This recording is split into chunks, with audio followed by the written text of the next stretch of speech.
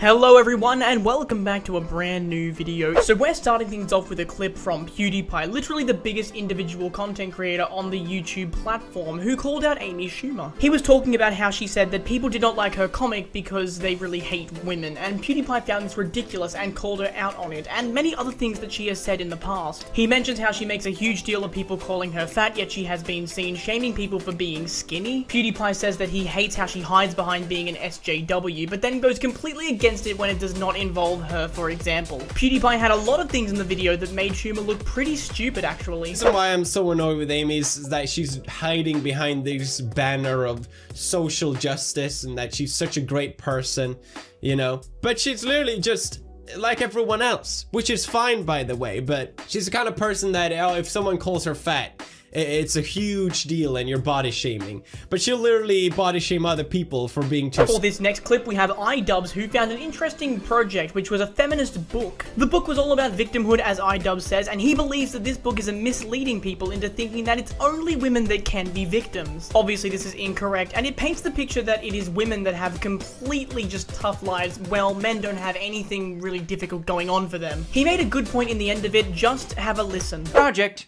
is a photo book all about victimhood. Victimhood? What are you talking about, iDubbbz?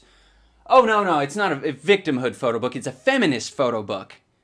What's the difference? Hello. If you would just wear makeup, you'd look so much better. 9 times out of 10 said by a woman to another woman. Yeah, no, I get it. Feminism is for everyone. But why does it gotta be a feminist book? Yeah, everyone has the ability to be hurtful.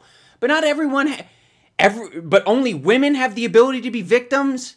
Like, it's, you see the problem. Next up, we have another one from PewDiePie. Here he is talking about a Bud Light advert that involves comedian Amy Schumer. Now, Schumer was a bit of an SJW in this advert when she said that Bud Light costs the same whether you are a man or a woman, and why can't all things be like that? Which is a bit of a weird comment to make, but anyway. She mentioned earlier that women pay more for things, and PewDiePie was absolutely baffled and made loads of fun of her statements. PewDiePie teases Schumer for those statements, and they were quite outrageous. I think PewDiePie just couldn't resist making fun of what she says, and honestly, who can blame him? Just, he had to poke off some fun at this SJW commentary. It's ridiculous what she actually said. Bud Light proudly supports equal pay. That's why Bud Light costs the same no matter if you're a dude or a lady. Are you kidding me? What? Oh, I never thought of that. Have I told you about my chair, by the way? It's $3.99. I know. What a great price. But it costs the same if you're a boy and a girl, you might think. Excuse me, we are not some progressive liberal Amy Schumer. So this one is a hilarious skit from a YouTuber who perfectly captured what SJWs are like nowadays, whether it be a feminist or other types of SJWs. In this skit, the main character gets offended by literally anything, even the smallest things that are not even really that rude or offensive at all. But that is just the world we live in today for all those woke SJWs out there. When you see this, you will find out that the YouTuber gets all of this spot on, and it was really funny. SJWs get really triggered by some of the most ridiculous things on the planet. They just make these weird connections that aren't really there, and you'll see that in this skit. Hi. Excuse me? Oh, I was just saying hi. No, I heard what you said, but it wasn't consensual, so it's considered rape.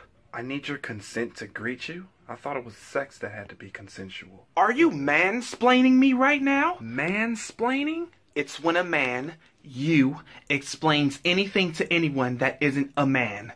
That is some dumbass shit. Yo, you crazy, lady. Lady?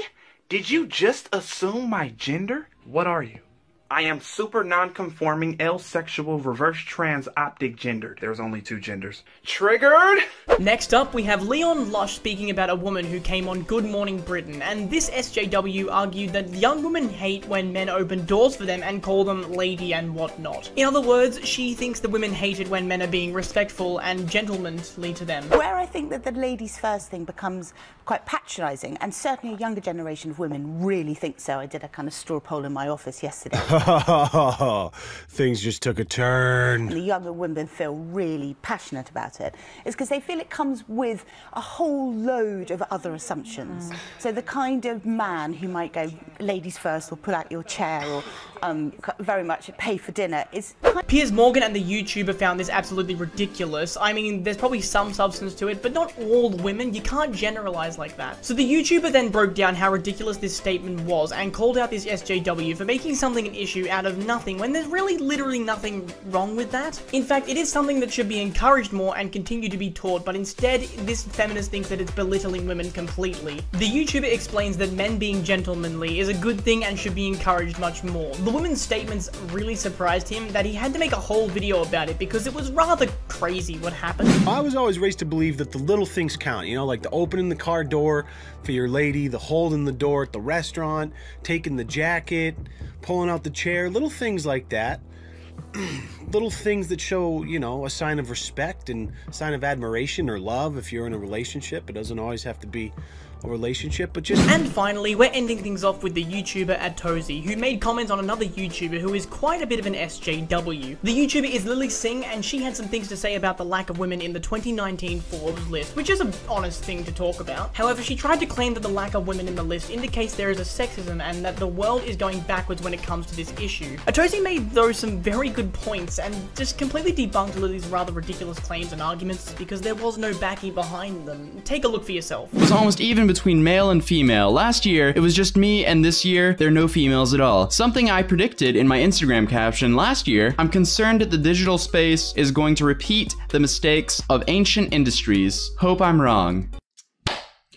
Wow. I mean, this could have all easily been avoided. Like, instead of her original tweets, it could have been something like, oh, I see there's no women on the list. Come on, women. Let's do better for 2019. You know, just insert something that you could put under as the hashtag motivational and just pop it out there without saying somehow that YouTube is turning sexist when literally the CEO of YouTube is a woman. Like, what is going on? And so, yeah, that's it, guys. Those are some YouTubers versus some really cringe SJWs out there. Thank you for watching the video, though. If you did enjoy it, then feel free to leave a like on the video and subscribe to the channel for more content like this and much more. Goodbye for now, everyone, and we'll see you in the next one.